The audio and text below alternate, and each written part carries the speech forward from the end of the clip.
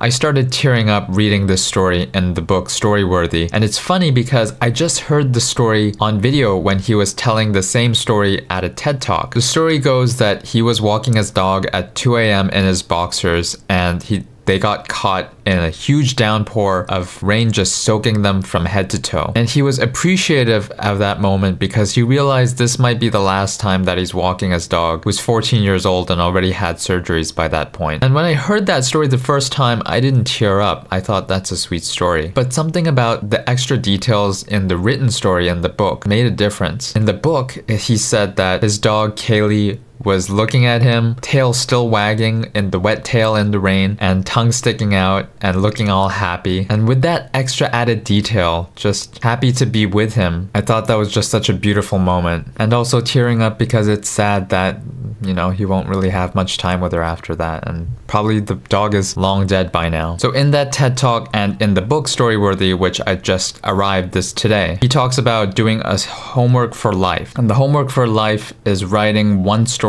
from the day in a couple sentences, no matter how mundane, just writing a few words down or a sentence or two about the most important story that happened in the day, or the most story-worthy story. So I started writing this down today. Even though I journal, I realized that I don't journal all the most impactful or story-worthy parts. My journals are more like logging, where I just log what I do and things I heard. Maybe sometimes things I'm thinking, but not that often. It's more like a log of what I did. So I think in addition to journaling every day, sitting down for a couple minutes at the end of the day and writing story-worthy stories at the end of the day, I think is a great addition. So I have an Excel spreadsheet on Google Spreadsheets, homework for life. Today is day 1, and I wrote down, I teared up today when I read about Matthew Dix and his dog who got caught in the rain, but the dog was still happy and looking at him with pure joy while they were soaking wet. One of the things that I tried to implement that I learned is that Matthew Dix, the author, said, start from the end as much as possible. So don't start your story from the very beginning, start as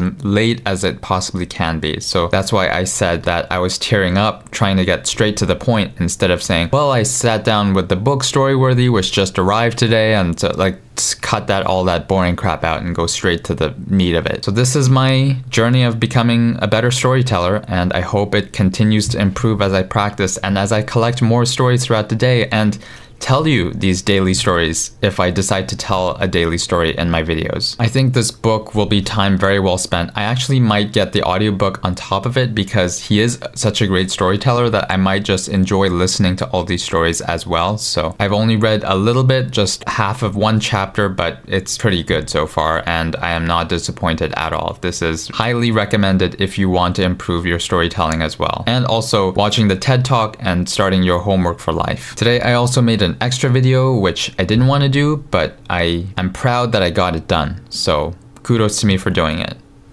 See you tomorrow. 1% better every day, baby.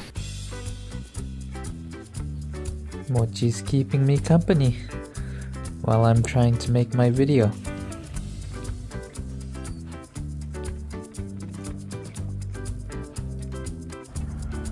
Take it. There.